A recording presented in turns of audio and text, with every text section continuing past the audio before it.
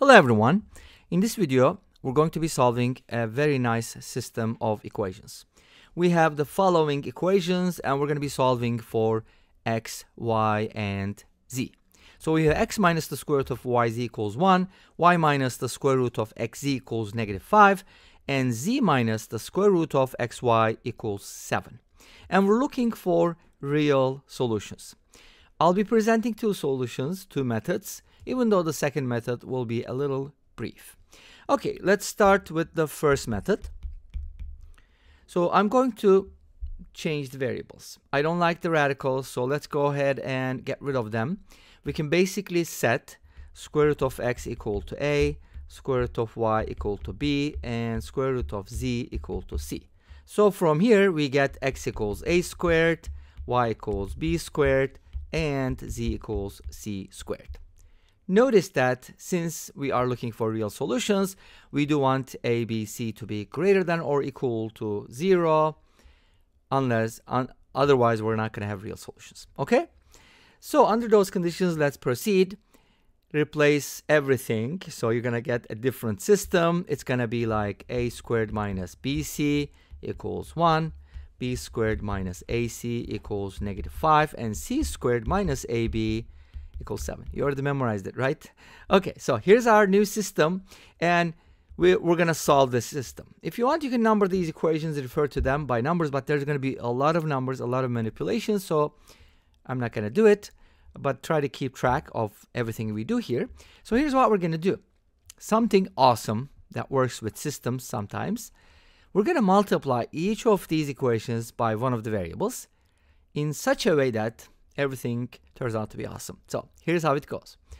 First equation, I'm going to multiply by b. The second equation, I'm going to multiply by c. You'll see in a little bit why. And then multiply the third one by a. Let's go ahead and do it. So we get a squared b minus b squared c equals b. And then b squared c minus c squared a equals -5c. And c squared a minus a squared b equals 7a. Now here's what happens, and that's just awesome.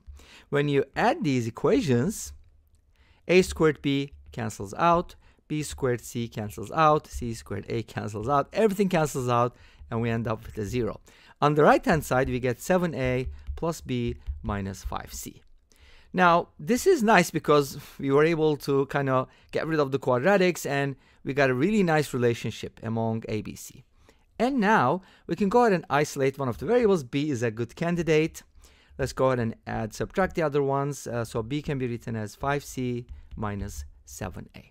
Now this is important. We're going to keep using it. And now let's go ahead and consider the first equation before the multiplication by variables. So I mean this one. So we know that a squared minus bc is equal to 1. So let's go ahead and replace b with what it is, okay? So a squared minus 5c minus 7a multiplied by c equals 1. And now we're going to go ahead and simplify this. Distribute a squared minus 5c squared. Remember, you're multiplying from the right.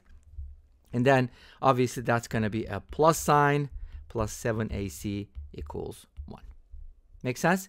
This is an important equation, so let's go ahead and box that as well. And then we're going to get something like this and put it together.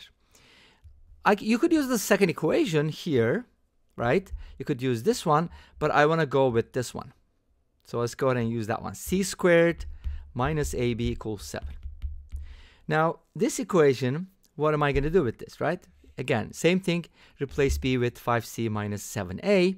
C squared minus a times 5c minus 7a equals 7.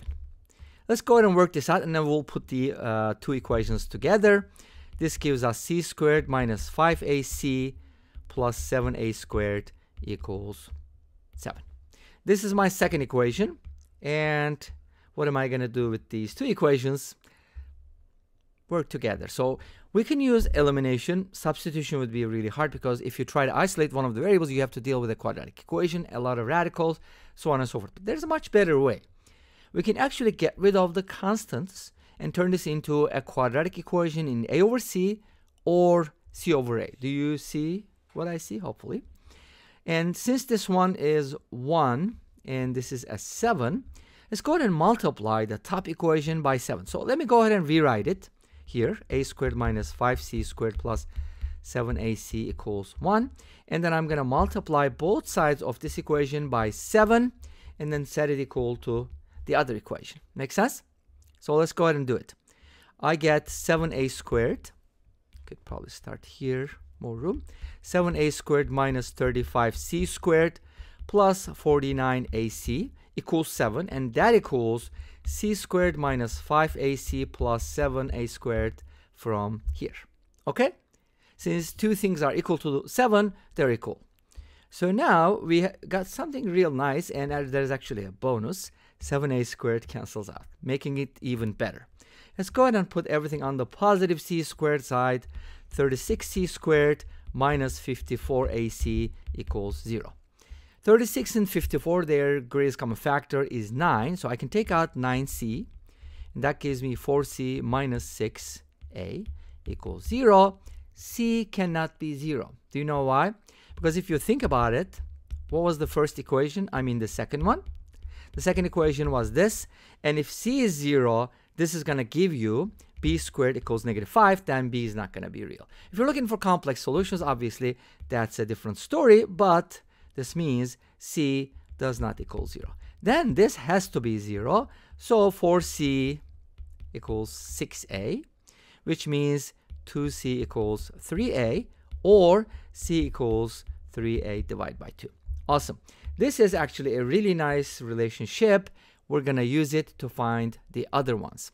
Now, since c is equal to that, and we do know that, remember, b is equal to 5c minus 7a, kind of like a ratio proportion thing. Now replace c with 3a over 2, that's going to give you 15a over 2, minus 7a, that's 14a over 2, that's going to give you a over 2, which means b is equal to a over 2. C is equal to 3a over 2, so we got b and c in terms of a, which is great. Now let's go ahead and use that in one of the equations. It doesn't matter which one, by the way, that's nice. So let's just use the first one. A squared minus bc is equal to 1. Replace b with a over 2 and c with 3a over 2 and solve for a. Easy. This is going to give you 3a squared over 4. So think about 1 minus 3/4, which is 1/4. So this is going to give you a squared over 4 equals 1, or a squared equals 4. Or a is 2 or negative 2. Okay, there are two possibilities for a, but remember what we said at the very beginning, right? That was square root of x is equal to a. So if square root of x is equal to 2, we're good, but if square root of x is equal to negative 2, we're not good because x is not going to be real, right? There's obviously complex solutions. You can go ahead and take a look at them, but I'm going to keep it short. So if square root of x is equal to 2, that means x is equal to 4. And then you can basically find b is half of a. So since a is 2, b is going to be 1. And c is basically 3 times b. As you see here, that's going to be a 3. And then you can basically square each of these and find x, y, z values. So y is going to be 1 and z is going to be 9. All right? So those are all the values pretty much we found. There are no other real solutions. 419. Okay? Great, that's how I made up the problem, by the way. So let's go ahead and briefly talk about the second method without further ado. The first method kind of depended upon, a lot of manipulations. The second one is going to do the same thing, but let's go ahead and pick up from where we left off, sort of, right? This is what we had, so we're kind of using that information from the first method, can we? And now here's what we're going to do. Very interesting idea. I don't know who came up with this, but it's amazing. We're going to square the first equation and then multiply the second and third and subtract from the square of the first equation. And let's see what this gives us. This is going to be pretty interesting. And obviously that's going to give you 1 squared minus negative 35 or 36. Okay? Now let's go ahead and evaluate this expression. A to the 4th minus 2a squared bc plus b squared c squared minus a big quantity b squared c squared minus ab cubed minus ac cubed plus a squared bc. Now if you think about this expression, you're going to get a to the 4th and then minus 2a squared bc plus b squared c squared. Can I just cancel these out because they are going to cancel out? Let's go ahead and do it. And then plus ab cubed plus ac cubed minus a squared bc equals 36, right? Great. Now, so what does that give you? Let's go ahead and find out.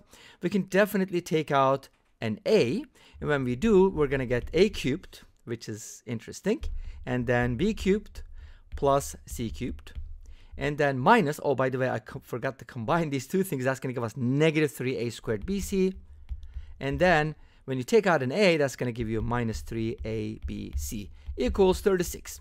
And if you do the exact same thing with different pairs, you're going to get the same expression right here, but a different variable here, so you can kind of do the same ratio proportion thing.